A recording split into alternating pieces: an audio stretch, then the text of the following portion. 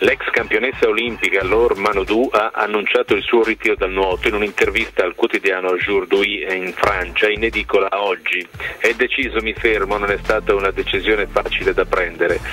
Si è imposta a me a poco, non è un colpo di testa, è maturato tutto dolcemente, ha dichiarato la Manaudou, 22 anni, diventata campionessa olimpica ad Atene nel 2004, a 17 anni ha lasciato nel maggio del 2007 il suo allenatore Philippe Lucas, che l'aveva scoperta e sotto gli ordini del quale era diventata la migliore nuotatrice francese di tutti i tempi. La sua carriera di nuotatrice era in sospeso dal gennaio scorso, la voglia non è tornata, oggi ho altri centri di interesse e altre passioni, so soltanto che quando mi alzo al mattino non mi sento pronta ad andare a nuotare, ha detto, aggiungendo che la voglia è scomparsa quando ha lasciato Philippe Lucas nel 2007.